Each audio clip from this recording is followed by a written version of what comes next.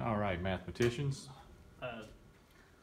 So far this week we've been working with Pythagorean theorem and just learning the mechanics of it and the parts of a right triangle. But today we're going to start in on actually seeing application, a use for the Pythagorean theorem with some word problems. So I want to go over just a couple of steps that we'll be using today with the Pythagorean theorem and word problems.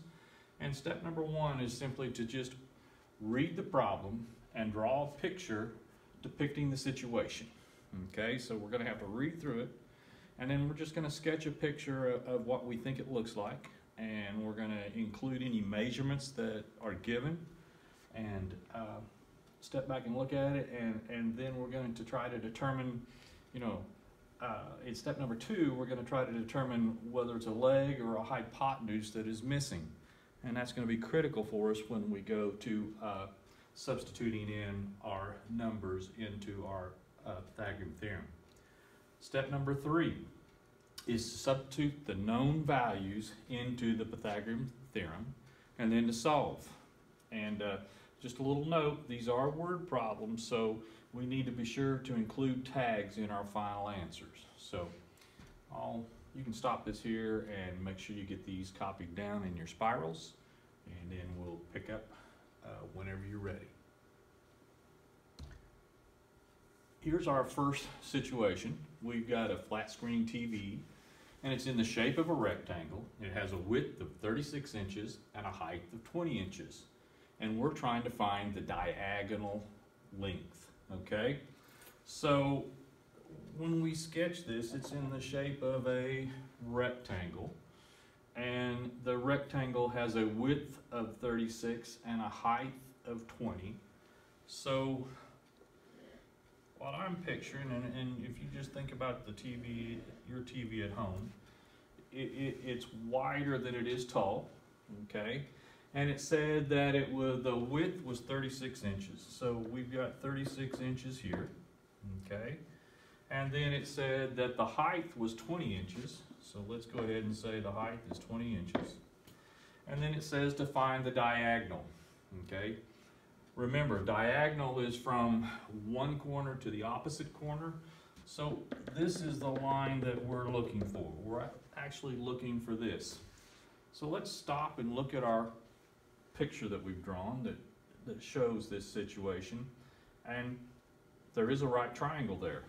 Here's our right angle. So our 36 and our 20 are the legs of our right triangle. So when we plug this into our theorem, our Pythagorean theorem, we're going to start out with a squared plus b squared equals c squared. And we're going to go ahead and let's use 36 inches for our a squared. So that's 36 inches squared. And for b, let's use 20 inches. So that's 20 squared is equal to c squared. All right, well, you can do 36 squared on your calculator, and we're going to come up with 1,296. 1,296. 20 squared is 400. So that is still equal to c squared. Since c is already isolated on the side of the equation by itself, let's go ahead and do the addition here. So we've got 1,696 is equal to c squared. Our last step, as always when we're working with Pythagorean's theorem, is to find the square root. Because we're not interested in what c is, we want to know what c squared is, we want to know what c is by itself. So we find the square root of each, and if you do that on your calculator, you're going to come up with, if we round it to the nearest tenth, it's going to be 41.2. And we're talking about inches in this.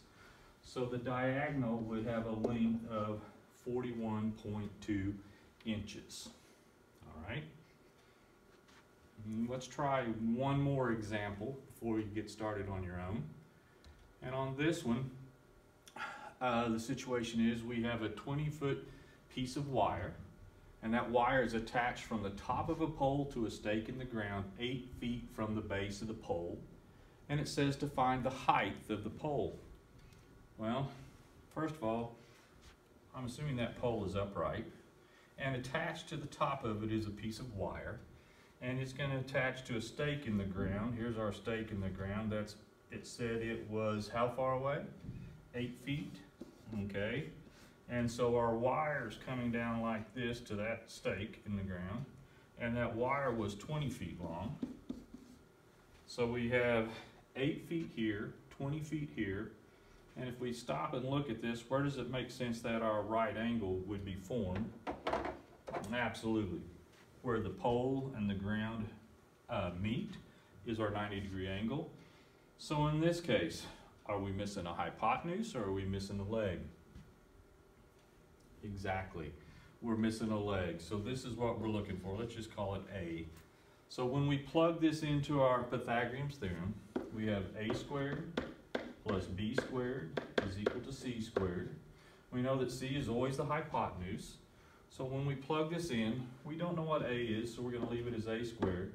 We're going to substitute 8 in for B, so we have 8 squared. And for C, we're going to substitute in 20, so we have 20 squared. Let's go ahead and simplify and do the squaring that we can. So that would be A squared plus 64 is equal to 400. On this one, if we take a look at it and we look at the two halves of our equation, our variable is not isolated. It's not on one side of the equation by itself, which means we're going to have to do the inverse. They're adding 64, so we're going to subtract 64 from both sides. When we subtract 64 from both sides, we're going to have A squared is equal to 336. All right? What's the last step when we're working with Pythagorean theorem? Absolutely. We've got to square root both of those. So we're going to get A is equal to, I'm going to come over here because I'm running out of room there. So I'm going to come over here and just say that A is equal to, and when I square root 336, I get 18.3 if I round it to the nearest tenth. So that would be 18.3 feet. So our solution would be the flagpole is 18.3 feet tall. All right. I hope that kind of gets you started on these word problems. As you're working your way through, be sure that you draw a picture, label it, and that's what's going to tell you whether you're missing a leg or a hypotenuse. Good luck on this, guys.